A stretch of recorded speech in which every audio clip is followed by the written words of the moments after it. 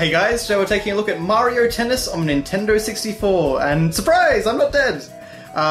It's been quite a while since my last unboxing video, and for that I do have to apologise. I meant to do a ton of them this year, but between just being really busy, not having a lot of natural light, because it's been autumn and winter here in Australia, and just in general, just sort of, just not having a lot of time for stuff, so I apologise it's been so long. I am in no way ending the channel, I'm no way stopping doing these videos. I love doing this stuff, it's sort of my one opportunity to connect with other collectors out there on the internet. And so I really do enjoy doing these, so I hope to keep doing them for quite some time in the future. It's just obviously going to be pretty sporadic, so hopefully maybe I can get a little bit back on top of it, but we'll see. I'm still pretty busy right now trying to finish up a game. Making a game, that is. But anyway, let's just jump right into Mario Tennis here. So, the main reason I'm starting with this game is because I love N64 games. That was my first system, and so that's always a system that I gravitate towards in my nostalgia bubble. And Mario Tennis is a really interesting game because it was one of the earliest sort of Mario sports titles made by Camelot. Camelot was probably best known for Golden Sun. So on the front here, of course, pretty standard box. This is the Australian version, which is based on the American box art. So we've just got the very colourful, nice Mario Tennis logo, and a great CGI shot, especially for the time, of Mario preparing to, serve the tennis ball. Mario and friends serve up another ace, and of course this was not only designed for the N64 Rumble Pack, which, to its credit, actually used it pretty well. This was a good game for them. It also used 1 to 4 players simultaneous multiplayer. And that's where I played this game. I never owned it as a kid. This was just like one of those games where like a friend would bring it over or like we'd rent it from a video shop and it would be a great time. Especially for all the weirdo characters that are in this game. So we can see on the green section here, it looks like we've got like part of Princess Daisy down here. You can just sort of see her torso and legs there. You've got Toad in the, oh gosh, this is going to show how bad I am at sport, umpire's seat, I think. And then, of course, you've got, weirdly enough, Baby Mario versus Bowser and Yoshi over here. And I think that's supposed to be Paracooper. Okay, then over here we got just Mario and Luigi, I guess, having fun with their rackets in front of a crowd. The opening cutscene to this game is phenomenal, by the way. The opening cutscene to this and the GameCube title are just, they're incredible. The amount of personality they get out of the Mario characters is just wonderful. Camelot have always been very good at that, as have Next Level Games. And then on the red side over here, we get our new characters. So this was Waluigi's introduction in Mario Tennis. That's why he has the racket in Super Smash Bros. As an assist trophy. So yeah, I'm not a big fan of Waluigi, to be honest, but as you can see, a new character being introduced to the Mario mythos was quite a big deal at the time. All your favourite characters hit the court in a wild and wacky multiplayer tennis game from the makers of Mario Golf. Mario, Luigi, Bowser, Peach, Toad, and Donkey Kong. I appreciate that only Mario and Donkey Kong need the trademark. Lead off the all-star 14-player lineup. So of course it's... Honestly, this... I don't like sports games in general. I'm not even that big a fan of like a lot of the Mario sports games, but this game I've always loved. This is the GameCube one. I just think there's so much fun to play on a mechanical level. There's so much like interplay, and there's like all these great tense moments. The Switch game is really kind of what got me back into this. I don't actually have the Switch game, but it was sort of, I played the beta at the time, and that sort of got me thinking about Mario Tennis again.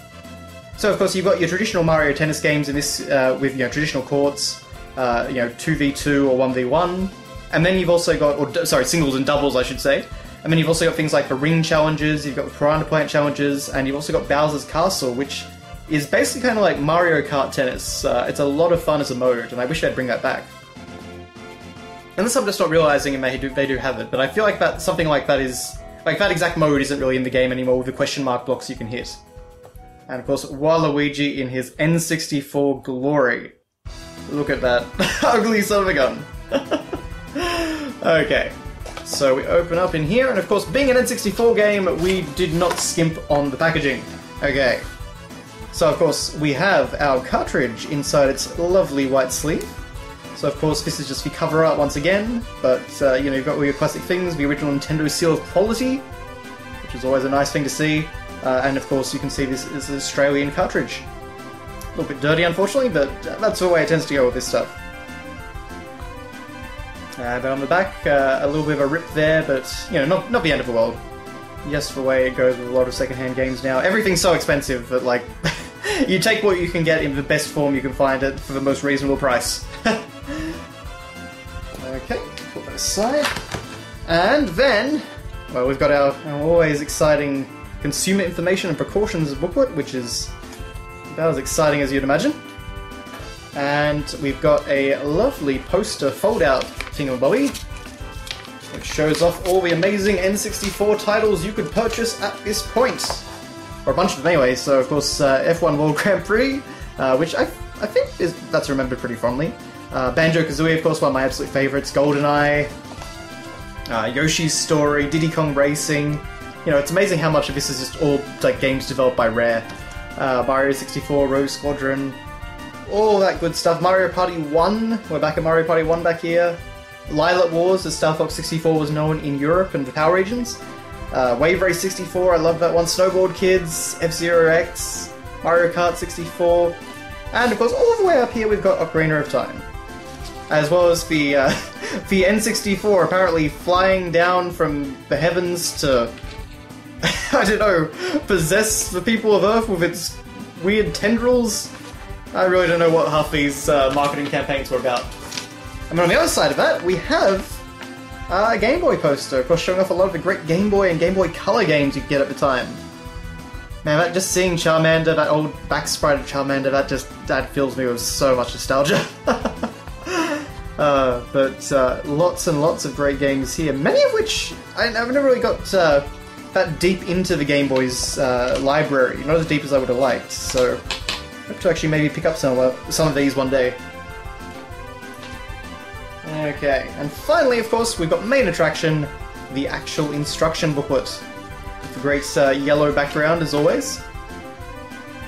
The old Nintendo seal of quality assurance, and yeah, all your usual descriptions. So of course a nearly 40-page manual for Mario Tennis.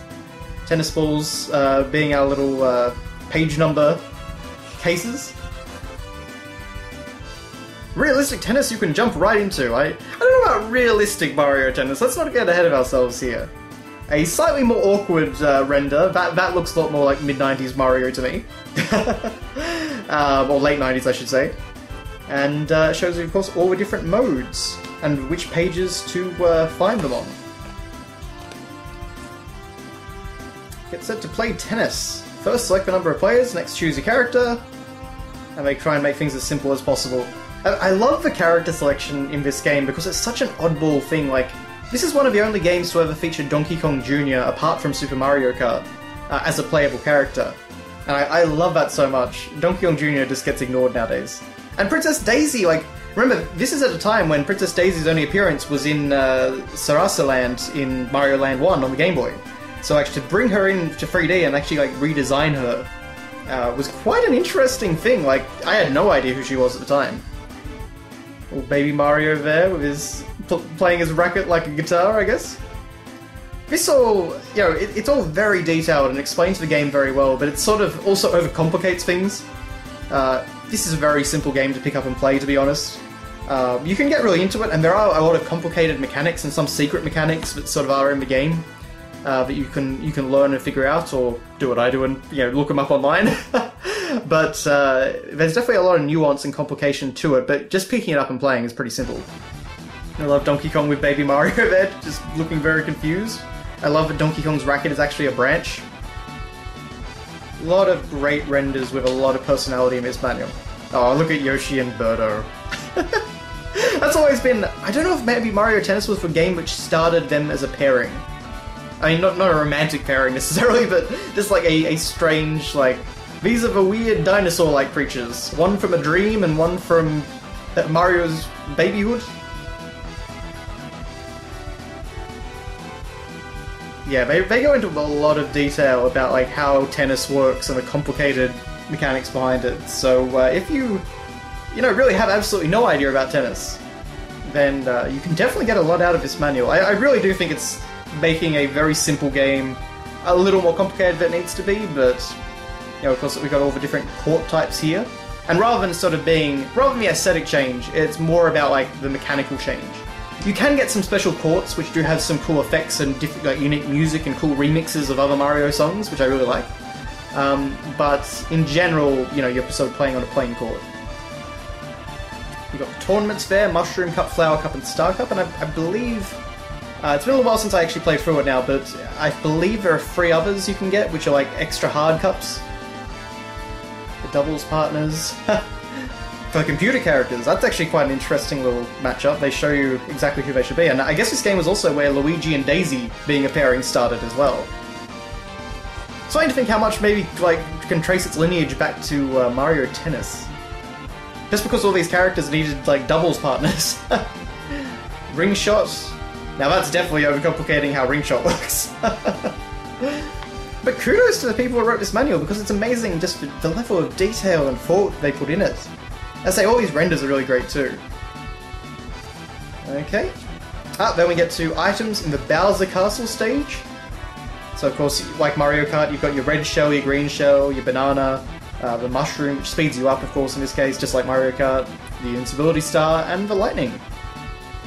And that mode is a lot of fun, especially with friends. It's one of those things where it's like, I wish I still had friends like I did 20 years ago to play N64 games with, but alas. Okay, Waluigi throwing down his racket in disgust or something, I think. Or maybe dropping it. Piranha challenge, you've got to hit the balls that the piranha plants shoot at you back. Very triumphant looking Luigi statue up there. And of course all the sort of stats menus you can access. And finally we get to the characters. Everyone loves tennis. These brothers stay cool no matter what their opponents serve up. So you get that for Mario and Luigi, but then for Peach and Daisy, their accurate shots assure victory. Okay, great bit of character building there. Oh, and sorry, and for Toad and Waluigi, no wonder then. For some reason, Baby Mario was a blinding speed character. That seems unlikely to me. Maybe with the Power Star where he gets his cape, but... And then we get into some of the more oddball characters, you know, Donkey Kong, Bowser, Wario. This might have been one of Wario's first 3D appearances, apart from, I guess, Mario Party and Golf. We got Paratrooper, we got Boo, and yeah, we got Donkey Kong Jr. That might be his only ever 3D render, you know. And Shy Guy. You can use these characters too, but how? You have to complete the tournaments, the singles and doubles tournaments to unlock them. But yeah, that's the Mario Tennis manual, and that is our look at Mario Tennis as a whole. So, yeah, I hope you guys enjoyed that. As I say, I hope to do a lot more unboxings in the future. Who knows if that'll happen. But I'm not dead, I'm not stopping doing these, I've just... Yeah, it's completely up in the air when I ever get to do them, and... yeah, hopefully I can do more, but my actual work naturally takes priority, and after doing that, you know, I may not always have the chance during daylight hours to, you know, record one of these, or, you know, sometimes you really just get lazy and you just want to play a game or something instead. So, but fingers crossed, I'll do my best, and thank you to everyone that stuck around. I think my subscriber numbers have actually gone up somehow, so thank you all for that. Anyway, without further ado, thank you all for watching, and I hope to see you soon.